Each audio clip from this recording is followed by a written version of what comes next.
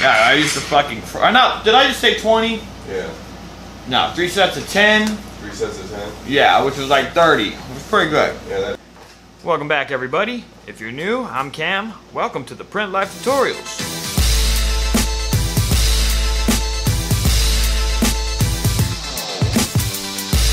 Alright, in today's tutorial, I'm going to do two things. One, I'm going to show you how to make a registration mark. And then number two, I'm going to show you how to create a template or a reusable template in Illustrator that you can paste your separations into, and then that way your registration and your artboard is ready to go. Okay? Let's do it. Alright, the first thing on the agenda is to create a new artboard and then save that artboard out so that we can reuse it over and over again. So let's do that. Now, the way that I tend to size my artboards is to the size of my palettes out of my press. So we have a 16 by 20 palette, right? So we know that our maximum width on our standard palettes is going to be 16 inches wide, but I actually take away an inch just so that we never go over. It's kind of like a margin. It's a safe margin. So we'll go 15 inches wide, and we're going to make our artboard 19 inches tall. So what I have done is essentially created my palettes from my press right here on Adobe Illustrator. Once you have those done, hit create. And that's our artboard. The next thing that I've always found important is to have your rulers up. So go to the menu and select view, come down to rulers, and then you're going to do show rulers. Sometimes your system may be showing millimeters or centimeters, but you want inches to be showing here. To switch it over, right click on the ruler and you'll see you can check what unit of measure you want. And we're just going to make sure inches is checked and we're good to go. Okay, the next thing that I've always liked to do is put a center line, like from just the center line. It's just showing me where the center of this artboard is. This thing is 15 inches wide, so we need 7.5, right? So this would be 7.5. So now I just have a nice, easy line here that's showing me the center of my artboard. I'm always going to have this here. Now let's just go ahead and save this as right now. So you can save this in a nice, secure location, whether it's on your desktop or if you have a we actually we have a folder called Design Tools, and all of our print utensils and everything are in that Design Tools folder. But for now, let's just save it on the desktop, and we're going to call this Registration Template. Okay, hit save, and hit OK. Next thing that I want to do is, like I always do, is just get rid of all these swatches because we don't want them on our template. We want this to be a bare bones template without any colors. So first thing you're going to do is select the white, then hold shift and select the last color, hit the trash can, and delete all the swatches. So now we have a nice blank template to start our work from. Alright, we've set up the artboard the way we need it. Now it's time to get to the meat and potatoes of this tutorial, which is creating the registration marks. Now, keep in mind, these marks are, you can use them on this template or you can just copy and paste them into any other artboard that you want. They're very versatile, and it just saves you time by not having to make them every time you separate a new art file. Alright, let's get it. Let's create some registration marks here. Actually, we're just going to create one. You're going to go over to your toolbar and you're going to select the line tool. Once you got that line, make sure you have it set at a 1-point stroke. I found that this is more than enough line weight for the majority of registration marks. You can take it up to 2 if you want. We've just found that we like 1 point. And then you're going to want to make sure that the fill is deleted. You're going to have no fill, and then you want to activate the stroke. Okay? Now, when the stroke is activated, you're going to come over to the swatches window and you're going to select the registration fill right here. See it? It's the one that looks like a target. You've probably wondered your whole life what the hell that is. This is what it's for. I'm going to show you right now. So make sure you fill the stroke with the registration, and we're ready to draw our first line. This can be as big or as small as you want. I've always just kind of winged it. Just whatever visually works right for you. So you're going to click, drag down, and then hold shift. Shift makes it to where it's like it's solid angles, like a 90 or a 180 degree angle. So it just keeps it rigid. Hold shift, drag down. When you have it where you want it, it should look just like that. I'm going to grab my magnifying tool and zoom in just so we can see what we're doing. Okay, I'm going to get my direct selection tool again. I'm going to select this line. Now I'm going to hit Control C, and then I'm going to hit Control F to paste it in front. So now there's technically two lines sitting right on top of each other. Use your direct selection tool again, hover over the outside of the line here, hold shift, and then click. Now you can drag this to 0 degrees, making a plus sign. See our plus sign there?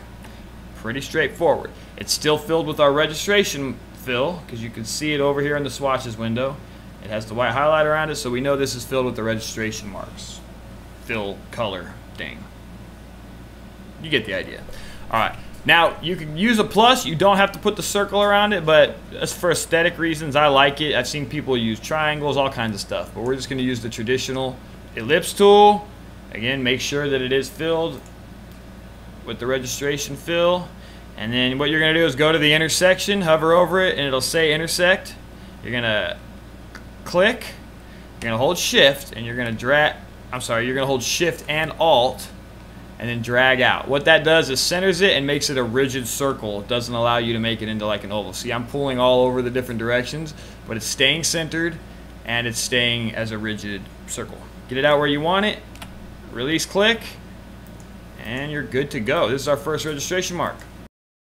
Alright, now what does the registration fill do? What it basically does is if you fill it with the registration swatch, it will show up on every single film. So, for instance, let's say you have a spot red, a spot blue, and a spot green on this artboard. When you go to print the films, as long as your registration layer is turned on and the registration marks are showing, print those registration marks on every film color in the exact same location. Makes it super easy to have registration marks, and more importantly have custom registration marks as opposed to the stock ones that come like in your rips or in Adobe Illustrator. These are your own custom registration marks that have the line weight and the size that you like for your shop. Alright, so we've made the first registration mark. So let's do a Control G and group that together. And if we look over here in the layers, you'll see it is confined into a group, right? Let me zoom out just a little bit more. And the first step I'm going to do is take this first registration mark, I'm going to click it, and I'm going to drag it near the top of the artboard here, and I'm going to center it right here on our center line. Okay, now that that's done, I'm going to highlight it again with the selection tool.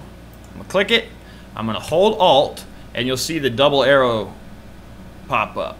Alright, I'm going to click and I'm going to drag to the right, and then if I don't hold shift, you see how I can move it up and down, but if I hold shift, it locks it directly in line with my center mark. And I'm going to drag this registration mark over to the artboard edge here. Okay, and then I'm going to release click, and we're good to go. Now I'm going to take this one again and do the exact same thing. I'm going to hold Alt, I'm going to click, I'm going to hold shift and drag it over to the other side. And I'm actually centering the vertical line up at the 1 inch mark on both sides of this. So technically I think these things are, I don't know, 14 inches wide from reg mark to reg mark, something like that. Alright, so now we have 3 registration marks at the top of our artboard. You can do this 2 different ways. I like to actually group these because we always use 3 registration marks. So I'll select all 3 by dragging, and then I'm going to hold shift and drag across this thing, and I'm going to click it so that just these things are selected, and then I'm going to do Control G again. And then you'll see over here in the layers that grouped all 3 of these into a set of registration marks. I have found personally that this is the way I like to leave it. So I like to just have one, and then if I need a second set, I'll simply click it again, hold Alt, drag it down to the bottom while holding shift. That keeps it in line. Even if I'm, if I don't hold shift, I can move it all over the place. But when I'm holding shift, it keeps it in line, and I'll take it below my art wherever I need it. Another thing that you want to do before you finalize this artboard is rename this layer as registration. And you can also choose or not choose to lock it down so that you can unlock it when you need to manipulate them, but they kind of stay put until you need that. I never lock them down. Once you've renamed it registration, hit save. So now we have our basic registration template. Pretty straightforward. Now how do you utilize it? Well, let's say you have an art file here. There's a couple of different ways you can do this. Number one, you can separate it right here in this window and then copy and paste this registration mark into this window over here. It's not the way that I tend to do it. Again, it's all preference. All of these steps, there's a million different ways to do it. This is the way that I found that I like to do it. So I'll select everything with the direct selection tool. I'll hit Control C. Then I'll head over to my registration template. Before I paste it, I'm going to create a new layer, and I'm going to name that layer Art. And I just make sure that that layer is selected, and I'll Control V and paste that artwork into that layer. Now, before I do any separating, I'll make some adjustments to my artboard. We know that this is as long as our artboard goes because we can only print 19 inches tall. So we're going to actually have to scale this image back. Adobe Illustrator has this really convenient window here where you can take, it tells you how tall the artwork is. So I'm just going to take this artwork down to 16.625. We like to keep everything around numbers, so let's call it 16.5 inches tall. That's how tall this artwork's going to be. The nice thing about doing it this way is that you have the client sign off on 16.5 inches tall.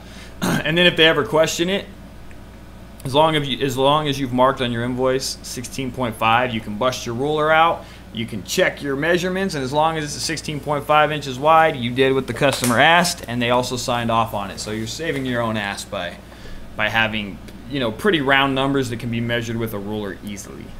All right, so we're at 16.5 inches tall. We have it on its own layer. The registration layer is here, and then the next thing that I'll do is I'll just move these layers around and make sure that everything's as tight as possible. And then if I have to, I'll make some adjustments to my artboard. You can enter in the numbers here, and then if I have to, I'll make some document adjustments to adjust the artboard here. So you go Document Setup here in the toolbar, you go Edit Artboards, and then it gives you a couple options. You can enter the number here, or you can just drag and tighten things up a little bit, whichever way you want. When you're done, hit Enter. I'm sorry, damn it. When you're done, just hit the selection tool and click off of it, and it'll take you back. So this looks pretty good. From here, you can follow the tutorial. I will put the how to separate tutorial in the description of this video, and I will show you how to separate multicolor art files in Adobe Illustrator using spot colors. I think I covered everything. Yep. That's pretty much it. So this is your registration template. You've saved it, and you've now copied and pasted it in here. And then all you'll do is, to make sure you don't save over your registration template, you're going to go Save As, and you just call this whatever your art file is. Art Seps, and save them out. Alright, so now we still have our original registration template, the blank one with no colors, and then we have this artboard ready to color separate. So go ahead and click the link in the description, and I'll show you how to separate this stuff in Adobe Illustrator. Coolio? Alright guys, thanks for checking out my quick tutorial on setting up a registration mark template in Adobe Illustrator. Be sure to like, subscribe, think about all that kind of crap. And do me a huge favor, share all this stuff on your social media, because that seems to be what's helping this channel grow the fastest, is all of you wonderful people sharing this with all of your people. Cool. Take care of yourselves, print family. Peace out? Yeah, peace out.